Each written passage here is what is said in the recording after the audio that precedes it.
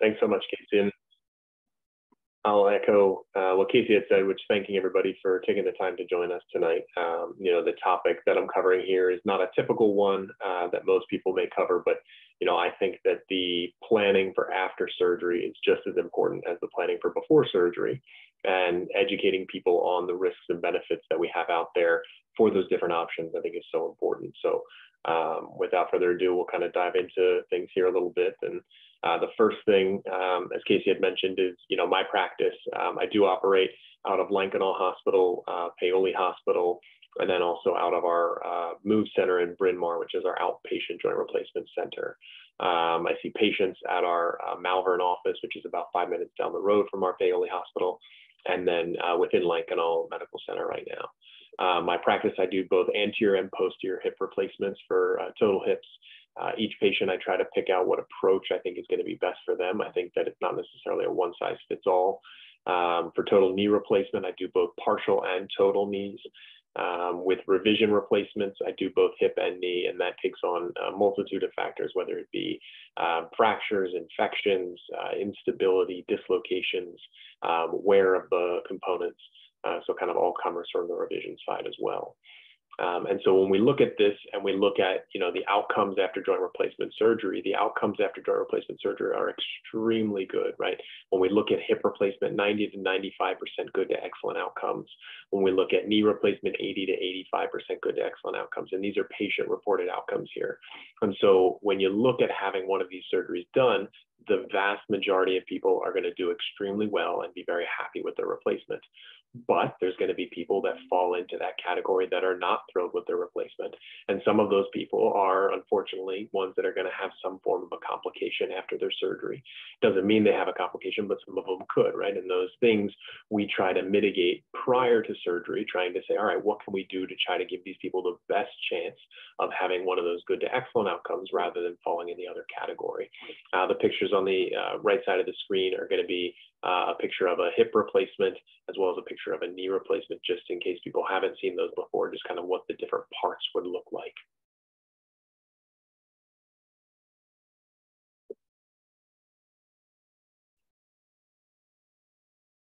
So when we look at some of these complications, and we kind of touched a little bit on this already, talking about some of the revision things that I take care of, but there's a multitude of things that can happen, and this list is not all inclusive, but when we look at it, the risk for infection is there. Anytime we open up the body, there's a risk for infection, the risk for dislocation, or if after a hip replacement, the ball were to pop out of the cup, the risk for instability, more so in a knee replacement, where someone has potentially too much laxity to their ligaments, the risk for fracture, the risk for ligament injury, nerve injury, blood clots, pneumonias, bed sores, stiffness, persistent pain, heart attack, stroke, and even death, right? So you can see that while the risks are low when we look at 90 to 95 and 80 to 85% outcomes after surgery, the chances of these things being a major effect on someone is definitely there. And so again, we want to do things that are trying to minimize the chances of these. So timing, I say, is everything, right? And when we look at this, we want to make sure that we're having someone optimized for surgery. So joint replacement is a purely elective operation, meaning that no one needs to have the surgery. Are people good candidates for it? Absolutely. Can they have excellent outcomes? Absolutely. But if someone comes into my office and has a horribly arthritic joint and they say, I'm never getting my joint replaced, I tell them that's fine, right? They don't have to have the surgery. They can continue to go on and live about their days without getting a replacement. But we do know that arthritis is a progressive disease and that over time, someone's pain will increase and their function will decline. And so in most cases, people eventually will come around and say, okay, even though I thought I was never going to do it, I'm now ready to move forward with that surgery. And so when someone does make that decision of being ready to move forward with joint replacement, we then want to make sure that we're doing it in a efficient manner that's going to help give them the best chance of that outcome. And so prior to surgery, we want to make sure that someone's blood pressure or cardiac issues are optimized. If they have a cardiologist, I want them to see that cardiologist. Sometimes people require stress tests, echoes, catheterization, bypasses, all kinds of things to make sure that their heart is good for surgery. I want to make sure that someone's blood sugar is good for surgery. We know that if someone has a hemoglobin A1C greater than 8, that it's actually a hard stop, right? I have that red flag up there where we say, hold on, we have to get this better prior to surgery, because if we don't, someone's going to have an increased risk for infection, right? Bacteria love sugar, and we know that if someone comes in with that elevated level, they're going to be at risk for having complications. If we look at someone's kidney function, we want to make sure that it's optimized, right? Some people have chronic kidney disease, and that happens. And we want to make sure that someone's not having an acute on chronic failure from a kidney standpoint. Or if someone has such advanced kidney disease that they're on dialysis, we actually know that that's also a red flag where we say, listen, we have to get this better prior to surgery. Otherwise, the chances of having a poor outcome are extremely high. When we look at lung function, making sure that if someone has a pulmonologist for COPD or sleep apnea, that they, again, are going to be optimized prior to coming in and having that, plan in place. From a weight standpoint, we look at height compared to weight, which gives us our BMI or our body mass index. And we know that if someone comes in with a BMI over 40, again, something that we need to stop and address prior to ensure good outcomes after surgery. And then another one is skin. And again, this list is not comprehensive, but skin is another one where if someone has open sores or lesions, that we want to make sure we seal those up prior to surgery so that we don't have an avenue for bacteria. And so when we look at all of these factors and we look at these red flags where we say, hey, why would we operate during these conditions when we know we can get them better? Most people would say, yes, that makes sense, right? I don't want to go into surgery with uncontrolled blood sugars or a heart that's higher risk for having a heart attack or my weight not being in an ideal position, right? But then we don't always think about after surgery and say, well, what things after surgery may increase my risk for infection, for a complication, for a problem? And that's part of what tonight's talk is about, is to look at that other side of the coin and say, what can be done afterwards that can try to help optimize those outcomes? So if we look at the discharge after total joint replacement, it's a very common topic and a very common question that patients have. And it oftentimes produces a lot of anxiety and fear, right? People worry about how are they going to prepare meals after surgery? How are they going to bathe or shower after surgery? How will they simply get around inside their home? And are they allowed to do stairs, right? They may have a house that has multiple flights of stairs getting into the house and even once inside the house. And so all of these things can be very anxiety provoking beforehand. And years ago, we sent just about everybody to rehab facilities afterwards, whether they were inpatient rehabs or skilled nursing facilities. And the difference between the two is simply the level of physical therapy that's involved in each of those centers. But ultimately, they're providing the same thing. They're a respite center for someone after joint replacement or after any hospital stay where they would go and have care tended to them. And so while we did this years ago, there was actually no studies that showed that people had better outcomes going to these centers as compared to not. And so then we decided to look at that and say, all right, what if we study how these people do who go to these rehab facilities? And when we start to look at the data from what that shows us is that we have a study from 2017 that looked at the discharge to inpatient facilities afterwards and the morbidity or risk for complications afterwards. And this is a very large study following almost 55,000 patients after hip and knee replacement. And about 74, almost 75% went home, and about 26% went to a skilled facility or an inpatient rehab. And when we look at the outcomes after that, it's fairly staggering how much of a disparity there is. So people who went directly to an inpatient facility, so both the inpatient rehab and the skilled nursing facility, were 34 times more likely to have an infection. They were 51 times more likely to develop a urinary tract infection, 44 times more likely to be readmitted to the hospital, 31 times more likely to have a problem with their wound, and 93 times more likely to have a respiratory complication. And so you could see, based on all of these different risks, the risk that people had of a complication being in a center. And so while sometimes we may think about these inpatient rehabs as what I need after surgery or what my insurance covers after surgery, so why wouldn't I go to this facility? Well, the proof starts here, right? The proof shows us that being in these centers does increase the risk of complications afterwards, right? Because not everybody in these centers just had their joint replaced, right? Not everybody's sitting there with their brand new hip or knee. You're having people that are next to you that just came out of the hospital with a pneumonia, with a bowel infection, with a skin infection, some other issue. And so the risk for infection is going to be higher because people there, again, are going to carry different bacteria than what we naturally carry on our skin and in our home. We also know that the likelihood of us being up and moving around is going to be less when we're in a facility as compared to when we're home. And again, sometimes this seems counterintuitive where people think I'm going to be going to this facility and getting up and doing so much physical therapy. How could I be doing more at home?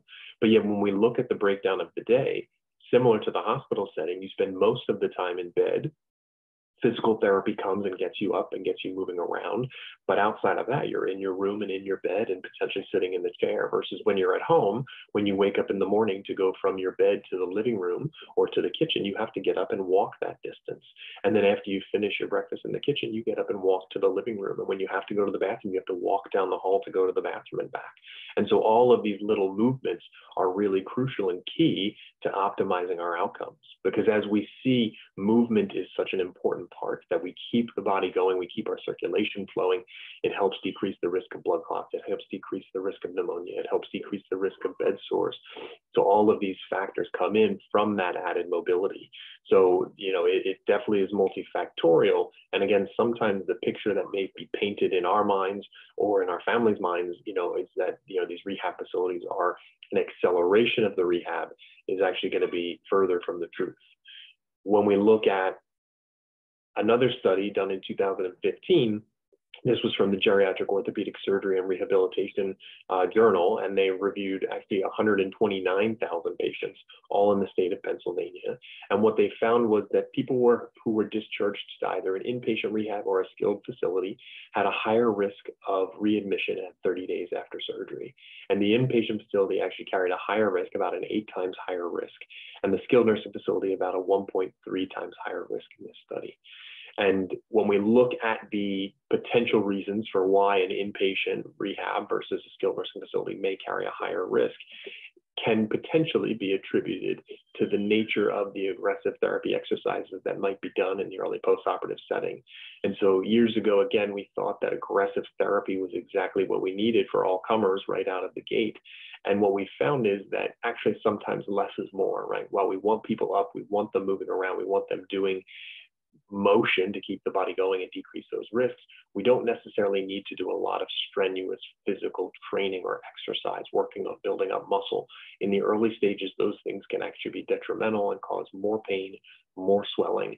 And when we see more pain and more swelling, it may prompt someone to be concerned that they have a problem going on. And again, the potential for those facilities then to send someone back to the hospital to have that evaluated was demonstrated in both of these studies to see that.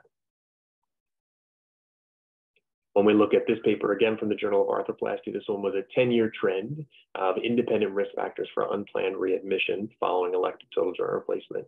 And here we followed about 1,100 patients after hip and knee replacement and found that the 3 independent risk factors that they found for readmission to the hospital was an increased body mass index, so again, that BMI number being elevated, an ASA score greater than 3, and the ASA is a way that we look at someone's overall health. So there's different markers that they get if they have certain medical issues, if they're well controlled, if they're not well controlled. And so if someone has more medical problems, that would increase their risk for a readmission. And then discharge to an inpatient rehab facility. And so when we looked at this, there was about a 47% rate of readmission related to the surgical site.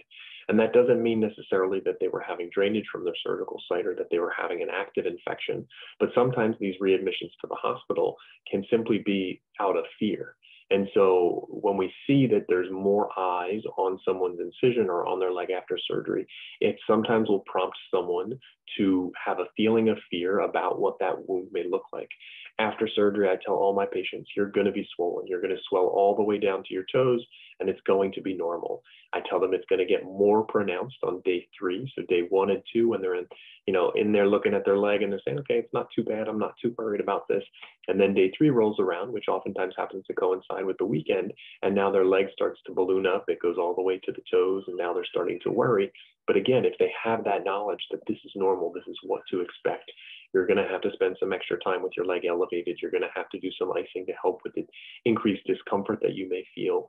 That those people will, again, know that it's normal and not be concerned. But if someone doesn't, or someone in a facility sees that increase in swelling and says, this is abnormal, we need to rule out a blood clot, we need to rule out an infection, all of a sudden now, this person after the joint replacement, who may have no fears of themselves, are back in the hospital having an evaluation with ultrasounds and blood tests and workups that all may be completely unnecessary. So again, trying to improve the chances of a good outcome. When we look at this study for home services, so if we're not going to be going to inpatient rehabs, or we're not going to be going to skilled facilities, our home service is what we need, because a lot of folks think, okay, I need somebody in my house if I'm not going to be taken care of in a facility. And when we look at this study, they looked at the ability to reduce the utilization of home visiting nurses after primary joint replacement. And they had about 509 patients that they reviewed. And actually during the study, at the midway point, they ended up stopped doing visiting nurses altogether, because they found that it was not producing any increased benefit to the patients. And in addition to the visiting nursing, they actually eliminated physical therapy in home for all total knees. And then they eliminated all physical therapy, both inpatient and outpatient, for their total hips.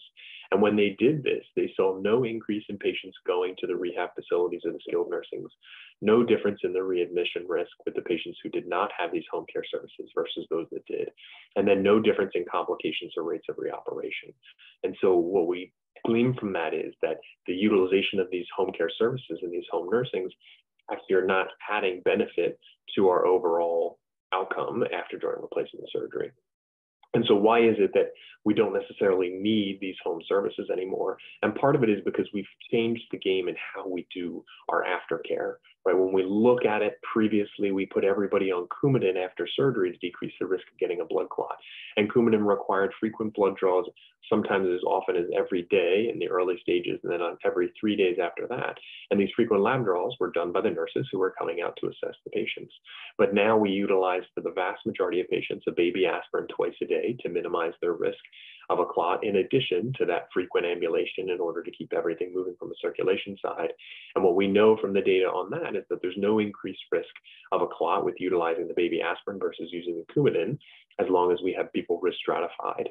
And so with that, we've been able to move away from those frequent blood draws. And even in folks that may be higher risk, now we oftentimes utilize other agents. If the aspirin is not going to be sufficient, given their risk factors, then we often will utilize Eliquis or Xarelto, which don't require those blood draws. The next thing is dressings. So historically, people had staples in their wounds, which led to significant drainage for prolonged periods of time. And this oftentimes required multiple dressing changes. Sometimes people needed other things to tend to that drainage. Sometimes people had drains in place. And now we've actually gotten away from those. So, for all of my patients, their incisions are closed with dissolvable stitches that are underneath the skin. There's then a surgical glue over top of the wound that seals it. And that's what acts as the bandage. And so, the ease and comfort of someone knowing this is what my incision looks like before they even leave the hospital, and they know that there's no bandage that they need to continually change, and they're not going to expect to have any significant drainage, really allows for a minimization of the care that's going to go into that. There's no creams or lotions on the scar for the first 4 weeks. You're allowed to shower, but you can't go underwater, so no pool, no bath, no hot tub for the first 4 weeks. But people are allowed to essentially otherwise act like the joint is normal from a skin standpoint, right? They can wear regular clothes. They're allowed to shower and just pat it dry. So again, taking out some of that potential increased complexity that we had before with the utilization of staples. And then, as we mentioned earlier, not doing complex physical therapy, right? So we're not doing aggressive exercises. We're not having people pushed on the limb right away after surgery, because again, this may produce more pain and swelling in a joint that's undergoing a big recovery, right? The surgery regardless, is going to be an assault on the body, right? It's an attack where we go in and we change things, and the body needs to recover after that. And I do talk a lot of times with people in the office about the example of spraining your ankle, right? If you walk off the curb today and you sprain your ankle, no one's sending you to aggressive therapy that day, right? Or the next day. What they're going to do is they're going to say, rest it, ice it, elevate it, but make sure you keep moving your ankle so it doesn't get too stiff. Well, same thing after the hip or knee replacement, right? We don't need aggressive exercise. What we need is to rest, to ice, to elevate, and then to work on that range of motion for the knee, where we keep things going from keeping it stiff. And then for the hip, simply being up and walking around again to prevent that stiffness. So what should you do post-op, right? So if we're not going to an inpatient rehab, if we're not going to a skilled facility, if we're not having home services, what are we supposed to do after surgery? And so the most important thing for afterwards is identifying a support person or people who are going to be able to help you after surgery. And this can be a friend, it can be a family member, it can be a neighbor, you know, any relative, but you want to identify that person. You want to identify them early in the process, because bringing them in to what to expect, to what's going to be needed, is really important, in my opinion. There are some studies that look at people home after surgery by themselves.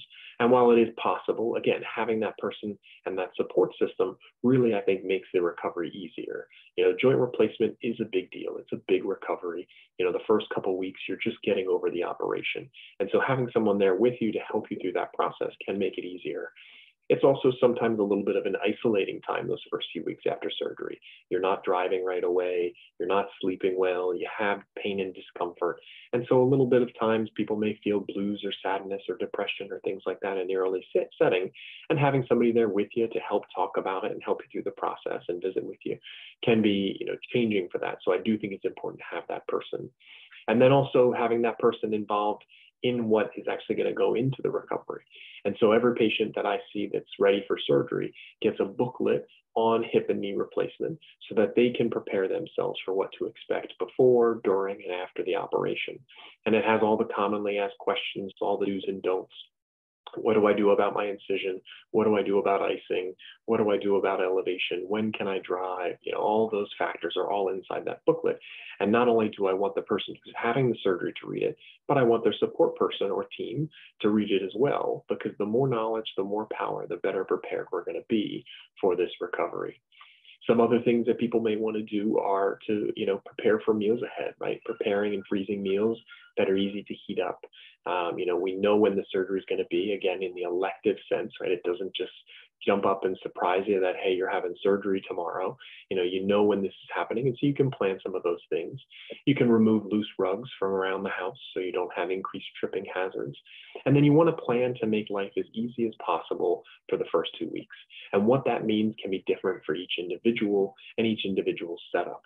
Someone may have no stairs in their home, and someone may have dozens of stairs in their home. And if someone could have a one-floor setup, is that going to make life easier on themselves? Yes, right? Stairs are going to be more physically taxing. And for most people, stairs are more taxing prior to surgery. But after surgery, again, it's going to be more draining. And so if someone could set up a one-floor setup, that's going to make it easier on them. Not everyone can. And, you know, with that understanding, we do actually practice with you on stairs before you leave the hospital to make sure that you're safe for that, you know, transition home and to be able to go up and down the stairs. I do recommend that people try to limit the stairs during the first 1 to 2 weeks to at least once a day, just again, to take it easy on the body and not overly tax their new joint replacement. When we look at the old adage from Winston Churchill, that if we fail to plan, it's going to be planning to fail. And I do think that this is one that's really important because, again, while we plan and we do all these things preoperatively, we don't want to miss the picture in the postoperative setting. You know, having that plan, having that confidence, knowing, okay, this is going to be all right. We're going to make it through this. You know, we're going to have a little bit of a challenge during these first 2 weeks, but life will get better after that is very important. So, you know, I think that having the discussions, you know, not only with your physician, but also with your family, you know, can be important because sometimes family may have a different view or different opinion of where you need to be after surgery.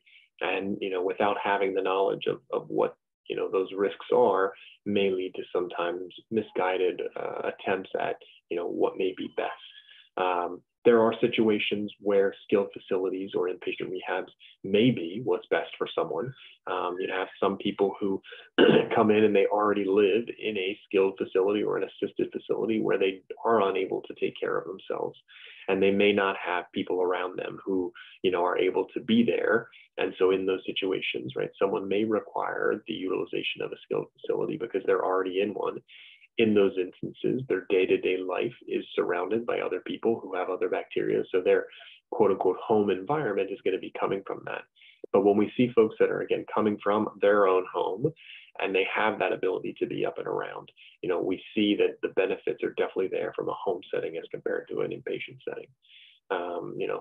I want to again thank everybody for taking the time to sit down and listen to the talk here tonight, and we'll open it up for a Q&A. This is a little picture of my family, my support system. My wife, Lena, who's a breast oncology surgeon in our mainline health system at both Bryn Mawr and Riddle. Our oldest son, Calvin, who's 5. Our next Christian, who just turned 4 in January. Carson, who's our 2-year-old, and then baby Colin, who's not as small as that now. He just turned 1 this past Sunday. So that's my support system. Thank you, Dr. Sizer. This was really good information for someone like me who sits in a lot of these presentations. This was a lot of new information I haven't heard before. So I appreciate you getting this out to the community so we can feed off of that. One of the questions is, were those patients who went to rehab facility more at-risk patients anyway? So therefore they were at higher risk for all those things anyways? So yeah, so it's a great question. And a lot of the studies, what they did was they actually looked at them as independent risk factors. So when they equalized for patients' body mass index, ASA scores, other medical problems, age, sex, race, all those factors, when they looked at it and they equalized it for all of those and said, all right, if everyone with the same ASA score, had their joint replaced, what were their odds? What were the odds? And so independently, being in the rehab facility increased the risk, outside of those other factors. So as an independent alone. Okay. Next question. Are there any services covered under one's insurance to help someone with assistance for meal prep, laundry, driving to and from doctor's appointments, and maybe a little stability when they first go home? So everybody's insurances are different. From my experience, there haven't been many insurances that cover that type of care. Most times if someone, is looking for that type of extra hand, there are services that can be hired for it. But most times it is an out-of-pocket expense rather than an insurance covered. I've had a few patients who, have randomly had, services where people come in and do those type of things, but very infrequent have I come across that. Okay. Is the booklet that you referenced unique to us here at Rothman, or is that the hospital?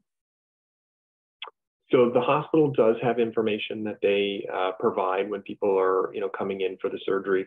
The booklet that I referenced is one that I've actually gone through and made. And so, I've gone and kind of cultivated all of those commonly asked questions. A lot of the physicians at Rothman have similar books. People may do things differently in terms of, when do they shower, when do they do things like that. So there can be differences in what each surgeon may do to a small degree. But the book is from my practice is kind of the way that I do it. So it's individualized for my patients, for me. Okay. And at what point during, do you receive that booklet at, with the surgical scheduler or at what point do you receive that book? Yeah, so usually, in the office, we sit down, we're talking about things, and if someone decides that, they're ready, to move forward with surgery, and we set a surgical date, usually either my clinical assistant, Megan, when she comes in with the paperwork, will have the booklet, or Michelle or Amanda, who are my schedulers, would give them the booklet in order to, kind of have them read through it. Usually it's Megan, but occasionally it'll be our surgical schedulers as well. Okay.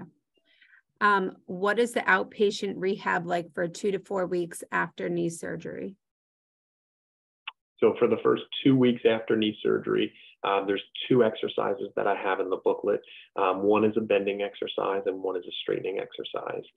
The only thing you need to be able to do it is a chair, and then for you to sit in, and then another chair, a stool, an ottoman, something for you to be able to put your leg up on when doing the straightening exercise. But it's very basic, it's very simple. It doesn't require weights or pulleys or anything like that during those first 2 weeks. And the goal is to just work on slowly increasing that motion. I want someone during those first 2 weeks to push their own pain thresholds. When you have someone pushing you potentially where your body's past ready, it can sometimes increase that pain, that swelling response. So I like people to do those exercises, and I want them to do it as often as possible, right? I say minimum 5 times a day, but if they can do it more, even better, right? It's a little bit of that squeaky wheel where if you keep it moving, it's gonna stay better. And so the longer someone sits inactive, the more those tissues are going to want to tighten up and stiffen up. So, keeping the knee moving during those first 2 weeks. When I see people back in the office after the first 2 week period, I check where their motion's at. And based on where they are determines, all right, where we go from here.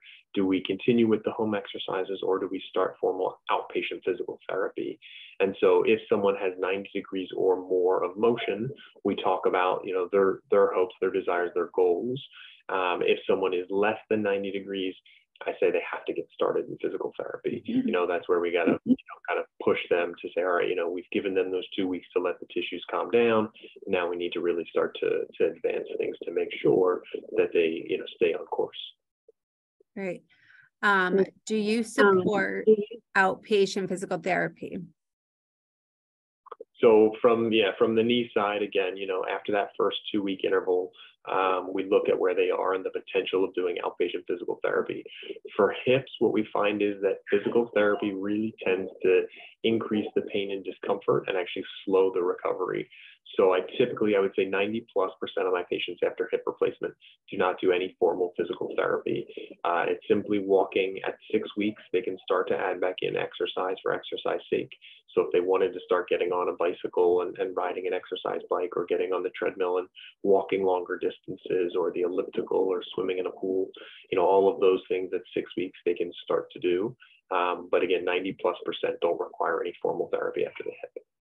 Great. How long after surgery do you do a follow-up visit? So for knees, it's usually around 2 weeks. It often ends up, just because of surgical timing, being like around probably 2.5 weeks or 3, but somewhere in that 2 week time frame. For knees, it's usually around 4 weeks, or for hips, I'm sorry, it's usually around 4 weeks when I see people back. Okay. Let's see, there's a few personal ones. I want to get through some general questions first. What are your thoughts on knee manipulation, as I am 7 years out and do not have the desired flexibility in addition to stiffness and pain? So when we look at manipulation after total knee replacement, the optimal timing for a manipulation is around before 12 weeks. After 12 weeks, the risk of having a crack or break in the bone, or a tearing of our tendons rather than the scar tissue, is significantly higher. So when we're looking at someone who's struggling post-operatively to get their motion back, they had the few weeks to work on their own motion. They then worked with physical therapy. They're really not getting past, where we need them to get. And functionally, they're struggling because of that, is when we would look at a manipulation. And going back when that tissue is still in the immature state gives you the best chance to break up those adhesions, and then have the person try to, restart the process of pushing past, those pain thresholds. Sometimes we'll see that where, someone maybe had a history of addiction to medicine in the past, or a family member had an addiction to pain medicine. So someone tries to go, without taking anything, and, they get through those first 2 weeks and they come back in and say, hey doc, I did great. I took none of that pain medicine. Isn't that wonderful? And I say, that's great. Let's check your motion. And they say, oh no, I can't move it. It hurts too much, right? Those people kind of miss the importance of that motion aspect to it. And sometimes if they fall behind there, getting that scar tissue broken up with manipulation can help them. But at 7 years, the risk, with doing a manipulation is you're more likely to break the bone, or tear a tendon. So really manipulation wouldn't be a viable option in my opinion. Okay. Are there any particular patient characteristics that would make you choose for them to go to an outpatient facility over going home? So again, as we had talked about, in the lecture, that if someone's coming from, a facility where they already are requiring, levels of care, demonstrating that they're unable to care for themselves at baseline, those people may be individuals that would require being in a facility afterwards because they're in a facility prior. But in my opinion, if we have somebody that's home, again, people have been living with their arthritic joints where they're painful, they struggle to move around, they're using a cane, they're using a walker, they have these limitations, but they've been able to get through their days and make their meals and go up and down the stairs and get dressed. And, after surgery, while it is a big physical toll on the body, they now have a joint that no longer has arthritis to it, right? They now oftentimes have more of a stable feeling to that joint. So the ability to be in the home setting is sometimes less cumbersome than potentially what they envisioned from a preoperative setting. There's a lot of details in this question, but I'll get to the last question part of it. And it says, can I request a catheter to be used during surgery and then kept in 2 days post-surgery if I got a joint replacement?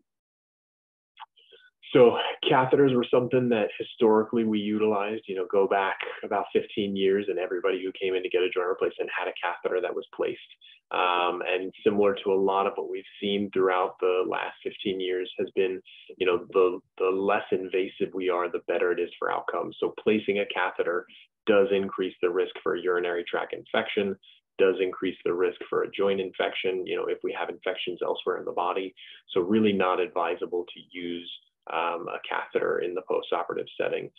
So, instead, if someone has issues, with incontinence, if someone has issues, from a bladder leakage side, wearing a Depends or things like that are actually going to be much more beneficial to minimizing that risk rather than placing a catheter.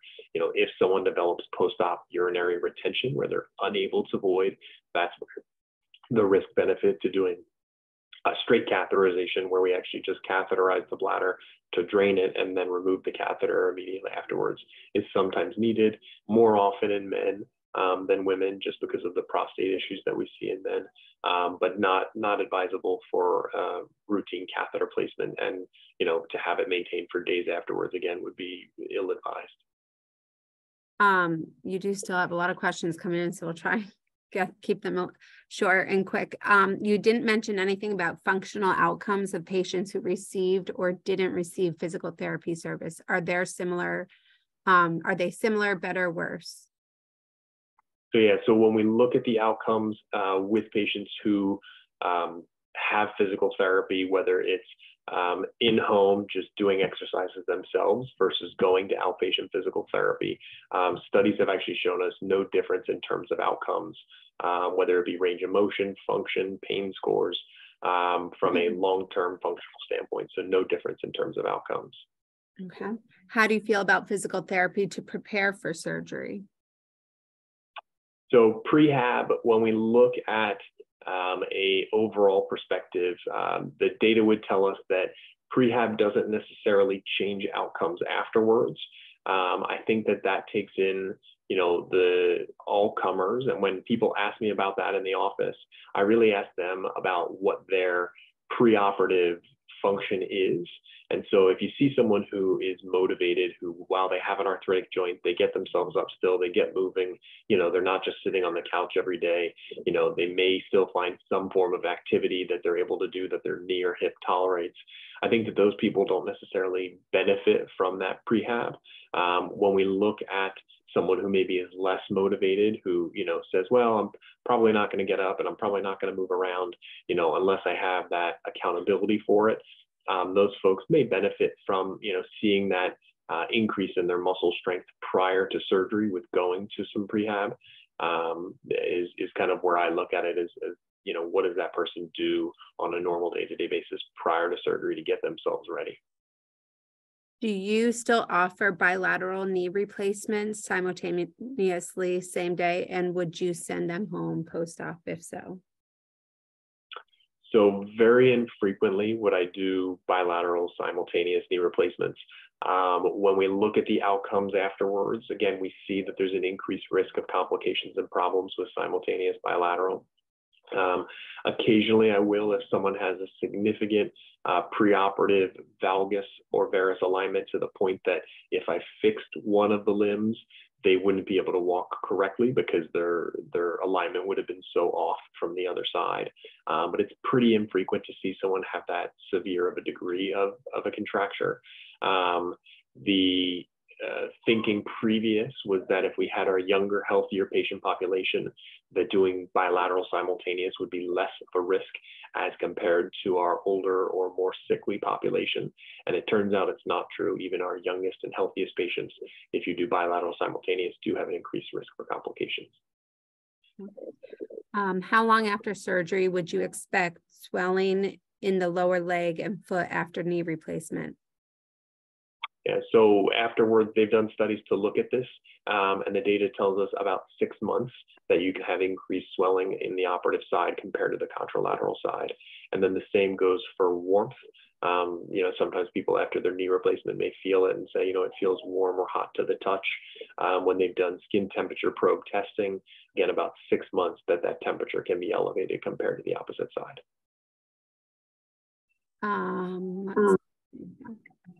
All right, the next few are a bit more personal, so we'll try and go through these quick. When does sleep become comfortable again after total knee replacement? So it's usually around 6 weeks for most patients. There are some lucky ones that, at 2 weeks, they're saying, oh, I'm sleeping through the night. And it is very surprising. Most people note that every 1 to 2 hours, they're getting up, they're changing positions. They may get the ice pack on the knee. They may get up and walk around. They may go sit in the chair for a little while. So very common for sleep to be disrupted during this first 6 weeks. We've tried a lot of things over the years to see how we could correct that. We've tried melatonin, we've tried Benadryls, Tylenol PMs, different sleep aids, things like that. And nothing really has been able to move the needle tremendously on that. So they're all things that, people could try afterwards. But for most patients, it's just tincture of time that helps them start sleeping better. There are some that are on that opposite end of the lucky spectrum where, after 6 weeks, they're still not sleeping through the night. It could take them longer, some people even up to 12 weeks. One just came in. Are any of your opinions about rehab services based on the now shared reimbursement from insurance between surgery centers, hospital surgeons, and or rehab therapy facilities? Yeah, so it's a great question. And a lot of people come and think that, right? And again, they say, my insurance covers these services, why is this being withheld from me? And they think that it's a financial reason for why to do it. But everything that I've shown you here from a data standpoint, right, is showing you that these things increase our risk of complications, right? It has nothing to do with the financial side. Now, when we look at bundled payments and we say, all right, are there things that would increase the reimbursement of doing an operation, to change? The answer to that would be yes, right? There can be benefits to doing that. But if you were going to send someone to a facility that would decrease the reimbursement and increase their risk of a complication, right, that wouldn't make any sense at all, right? So again, the data that I've shown you here tonight is purely based on outcomes, following, tens of thousands to hundreds of thousands of patients. And so, that's what we rely on is, following evidence-based medicine. Great. The last two questions are actually similar. A couple years ago, one did a knee replacement, one did a hip replacement, and one specifically says they did not go to Rothman, but they are still in pain. Any suggestions on what they can do today? So when we look at pain after joint replacement surgery, it's one of the more complicated factors because now you have that artificial prosthesis in there. And while that prosthesis can't feel pain, right, it's metal and plastic, So it doesn't have that ability to sense. Our soft tissues all around it can. And so there can be a number of reasons as to why. It could be that, do they have subtle instability to their knee? Do they have scar tissue that has contracted the knee and now doesn't let it move naturally? Do they have, irritation of the tissues from the implant? So there definitely can be reasons that could precipitate out pain after joint replacement. There are some people that we look at, and when we look at the outcomes, that first slide that I showed you of patient-reported outcomes after hip, that 90 to 95%, in physician-reported outcomes, the hip is still 90 to 95%, but patient is 90 to 95% for physician and only about 80, 85% for patients. And so there is a disconnect where sometimes we'll see a knee replacement that looks perfect, that has excellent motion, that has excellent stability to it, and the person still doesn't feel well. They still don't like their joint replacement. They're not happy with it. And there isn't always an easy explanation for why. And sometimes it's tincture of time to figure out why. Someone may have a joint that has microscopic loosening to it, and the x-rays look well and it moves well and everything appears perfect. But over time, that microscopic loosening could become macroscopic where it shows itself. But definitely a challenging thing to look at. And, sometimes it needs another set of eyes on it. Sometimes it needs, another set of eyes over a prolonged period of time. Last question just came in, and then we'll go. But how does walking fit in with post-operative treatment for total knee replacement? Yeah, so walking, again, just like after the hip, it's going to be very important to do. However, those first 2 weeks, whether it's hip or knee, it's not trying to walk through the recovery, meaning that you can't speed this along by trying to just walk and walk and walk. And if you're trying to push through the pain from walking, you're going to likely set yourself back. So I say during those first 2 weeks, you want to do short, frequent walks, meaning going from the kitchen to the living room and the living room to the dining room and to the bathroom and back to the front door. And, all of those little distances, which will add up to a whole lot over the course of the day. There's been some studies that have shown, 5 to 10 steps every hour will help to decrease the risk of having a blood clot. And so if you look at that, right, that's not a whole lot of movement that's required, but it does require movement. And so, every hour having somebody up and moving while they're awake, right, they don't need to set alarms and wake themselves up because naturally our bodies are supposed to rest. But while you're awake, getting up and moving around. And then after those first 2 weeks, we start to increase that distance. And at that stage, you really let your body be your guide, meaning that if someone goes and they do 2 laps around the kitchen table and then back to the living room and they feel well, great. But if they do those same 2 laps and their joint says, ooh, you know what, that was a little too much.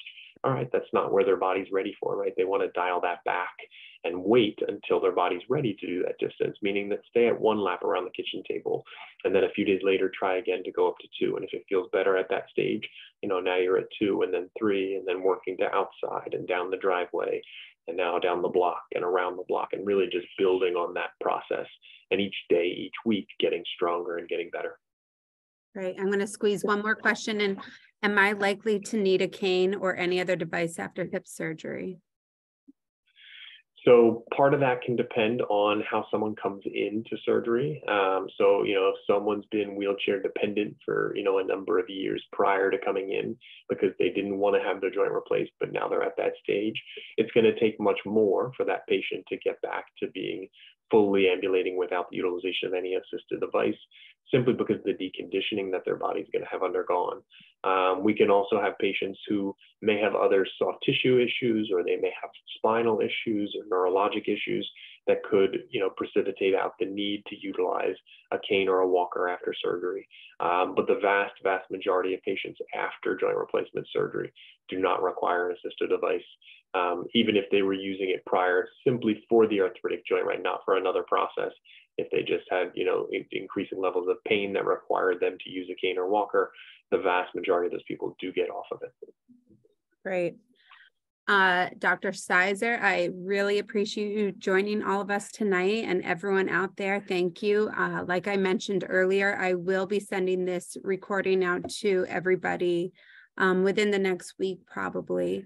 But just to remind everyone, Dr. Sizer sees patients out of the Malvern and Lincoln office. And if you would like to schedule an appointment with him, his phone number, the VIP line is 610-480-6584.